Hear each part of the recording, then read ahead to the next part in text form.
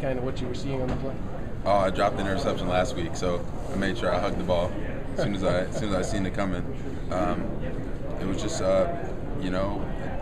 ball just happened to fall in my hands where I knew we had to make a play. Defense knew we had to make a play. There was a sense of urgency around for the whole defense, and guys stepped up. The whole defense stepped up. So. You guys seemed to they had a real quick pace early in the game, and you held them. You had the big stand. That's probably you go back that first drive that they had. It's probably the biggest play of the game when you guys stopped that goal line stand in the beginning of the game. It's important that we have goal line stands, and we really had a goal line stand last week, so we were more comfortable on the goal line and coming together as a defense. And you guys seemed to settle down. I mean, they moved the ball a little bit, but they had tons of penalties, which obviously is a reflection of you guys putting some pressure on them. And we just stayed composed, and we knew we just held on, fight to the end of the whistle, and we'll have a chance to win every time we go out there. So good job dragging that guy in with you too. Thank you. Your defense came back in the second half with a much stronger effort than the first. Did you guys make a lot of adjustments? We didn't make a lot of adjustments, but we just gotta get off the bus and light a fire under our butts. Get going. We can't come out stagnant like that. We started to play better and better teams at the end of the year. You can't afford to get down at the half. So I think it was more just a sense of urgency, seeing things a little quicker. They did come out with some quick pace stuff, but we made some subtle adjustments. But overall, we just got our heads into the game and played football. So.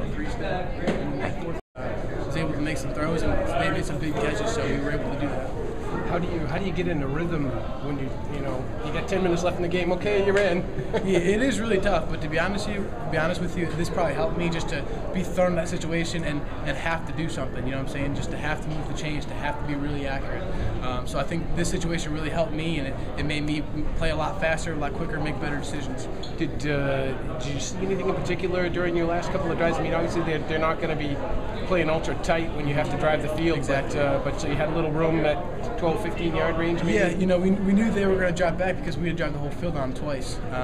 And when they're playing two safeties like that, and they're going to give me seams and that kind of stuff, I feel like I can stick it. And that's kind of what we did. Is if I saw a crease or I saw a hole, I was gunning it, and it worked out today. So I was very lucky. Could you just talk briefly about coming from North Carolina and maybe some expectations that you had and you didn't wind up the year starting? Obviously, how have you kind of handled that, and what does this do to maybe make that transition a little easier? Yeah, when I came to North Carolina, as far as a football standpoint, I knew that I was going to come in here and compete and be first or second string, to be quite honest with you. And it was a decision before I even came here you had to be okay with. Can I be the guy? I got to work hard. If you're second string, it's the same as first string. You got to be ready to go. So when I wasn't named the starting quarterback, I wasn't upset for a second. I knew there'd be a time this year, whether it was the third game or the ninth game, where I have to come in and help win. So I was extremely excited about that. There was no form of disappointment by me by being second string. I'm extremely excited to be here and extremely excited to help the team win.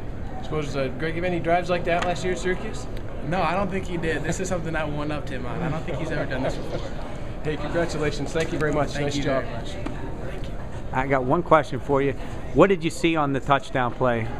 On the touchdown play, we called it two verticals, Alex Gottlieb and Chase Hill, and we wanted to get to Gottlieb, and apparently he was open, but I didn't see him. And as soon as I saw Chase cut in front of his man, I knew I had a split second to fit it in there, and I just put it on him as fast as I could, and he made a really good play because he caught it and he got stuck right away. So very fortunate that he got it across the line and held on to it. Your first feeling after he caught the ball and you knew it was a touchdown? I was just so excited he crossed the line because when I saw him got hit, and I didn't know if it was at the 1 yard line or not, so I was looking and peeking, and then when he signaled, I was just so excited. It was a really, really good feeling.